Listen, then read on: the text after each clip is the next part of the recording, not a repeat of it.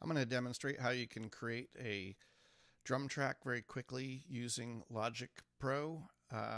You can use that track when you're finished, either as part of your recording session or export it and use it in something like MainStage. So we're going to start by creating a new project in Logic. Make sure to set your tempo where you want it for the song and your time signature. I like to set the key signature as well. Empty project, choose, and then it's going to ask us to create a track, so we'll create a software instrument. And I have mine set up to automatically create a drum track.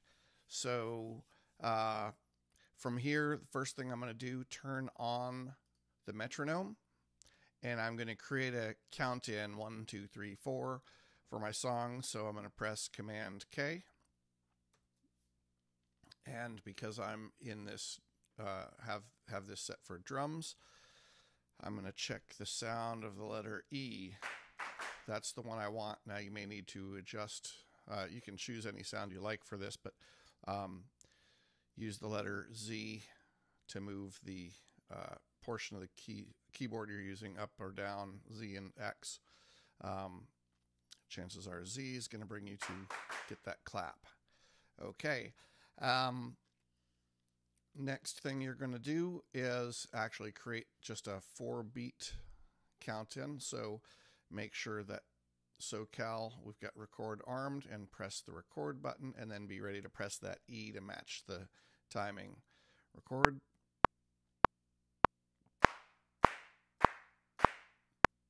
And boom, I'm done. That's my 4-beat count-in. That worked. I'm also going to set this just to make sure it's a little more accurate. Quantize to the quarter note. My count-in is now finished. I'm going to close off Control or Command K, close down that keyboard window, and the next thing I'm going to do is create a scratch track of my song. If I've already done recording for the song, great. If I haven't, I'm just going to do a quick scratch recording of it that will give me the layout of the song. Where's the intro? Where are the verses and choruses and bridges and outro, or any other sections of the song? Now I've already done that recording, so you won't have to listen to me run through it. So I'm just going to drag that recording on here. The important thing is that you do that recording along with your metronome so that you get the right timing as we go through this. So briefly,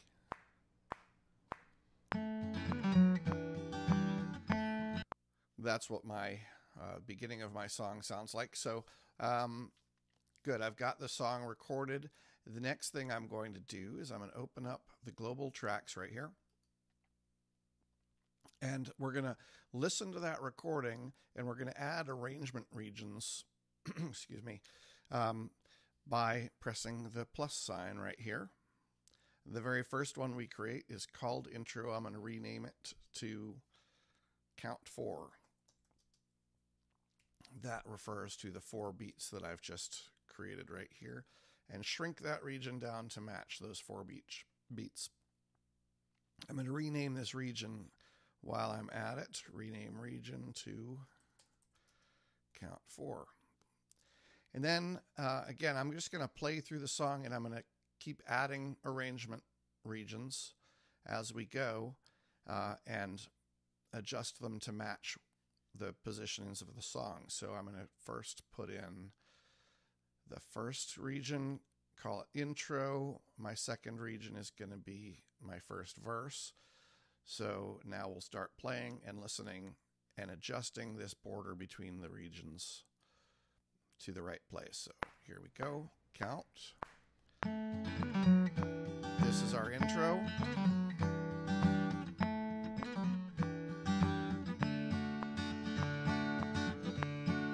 And there's the end of the intro, the beginning of the verse.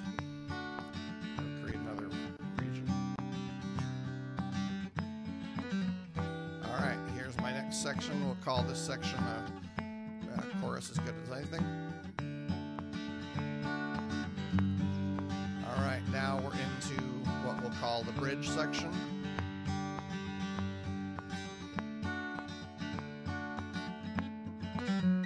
And we'll call this our outro.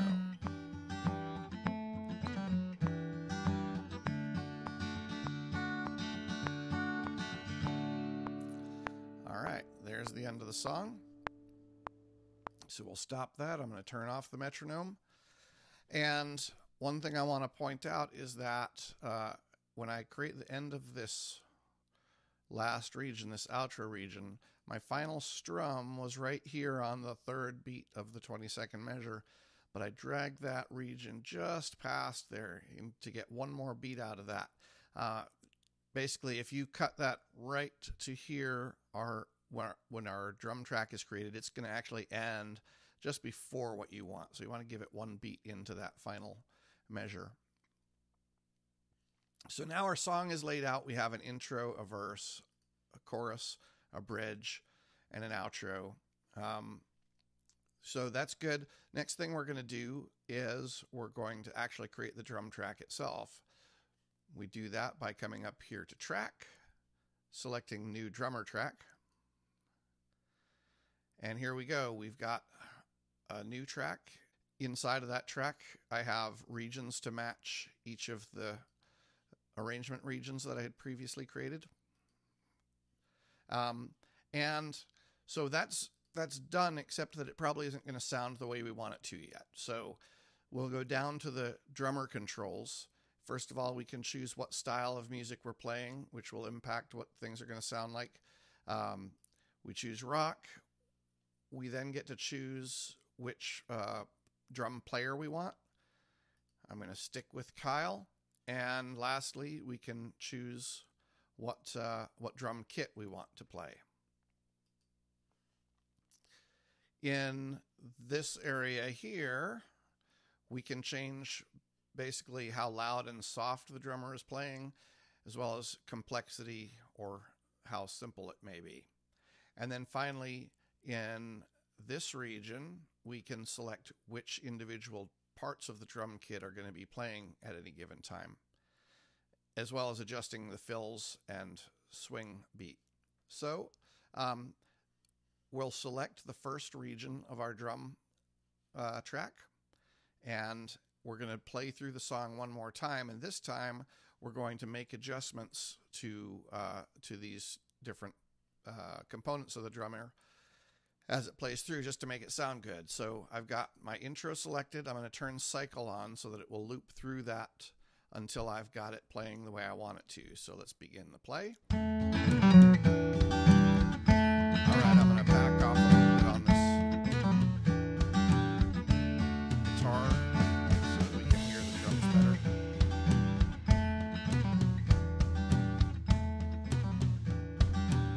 All right, and then to me, I'm going to I'm real quiet here. To me, those toms are just too intense. That's a little bit better, but you know what I'm going to do? I'm going to take this bass drum out and just put in the hi-hat and see what we get. All right, that sounds pretty decent for an intro, so I'm going to move on to the next section, select the verse section of the drum track.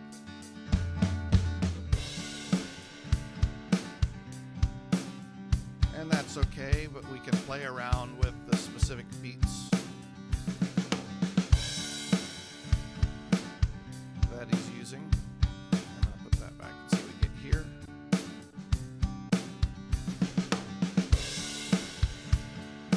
That sounds better to me. Now I'm going to put that back and we'll move on to the next section.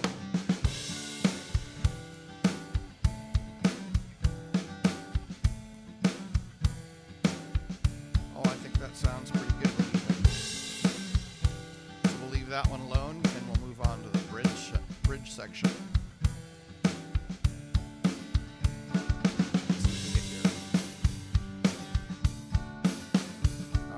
Lighten this up.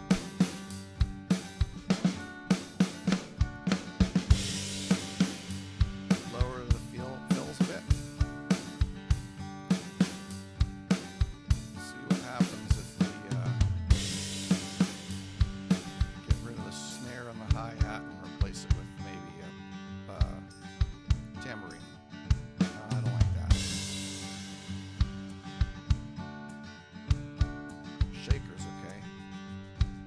All right, I like that. And then finally the outro. Definitely don't like those cymbals.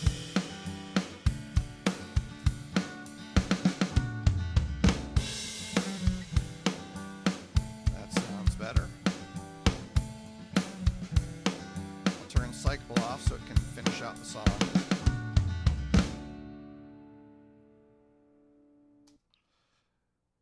Let's listen to this outro one more time.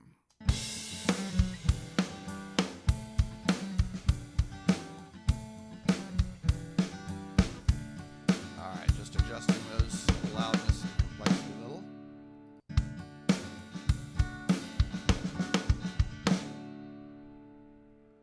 There we go. We got a drum track. It's finished.